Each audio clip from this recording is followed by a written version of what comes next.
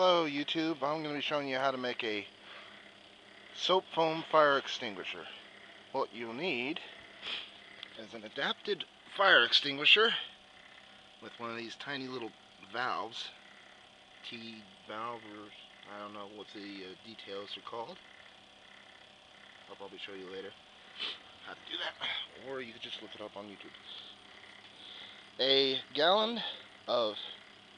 You also need a gallon of soapy water, funnel, and an air compressor. First of all, we take our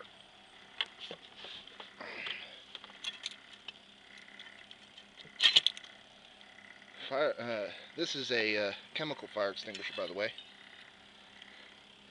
We take off the tube that's on it. Give me a second.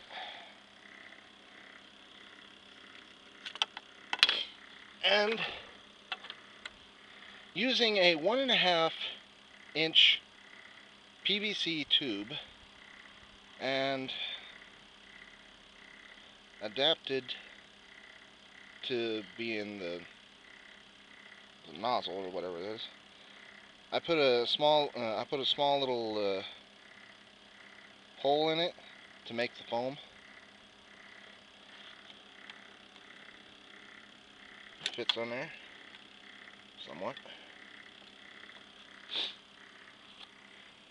For filling up the tank, you get your funnel. This requires 2 hands to do all this stuff, and your foamy water.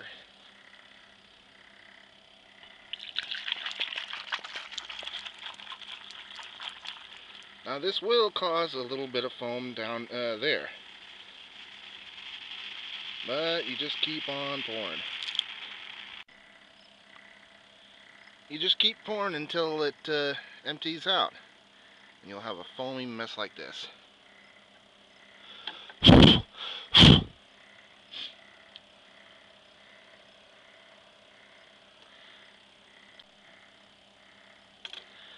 Once you've cleaned it all off, stick your tube back on there and tighten it down. Fill it with air until it stops bubbling, and you're ready to do this.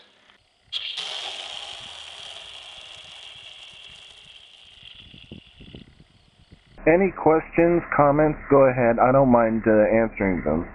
And can someone help me find a used CO2 fire extinguisher, empty CO2 fire extinguisher? Please tell me about it. I have ideas for that extinguisher. And if anyone else wants to know where to find an empty CO2 fire extinguisher, I'll write the link down below.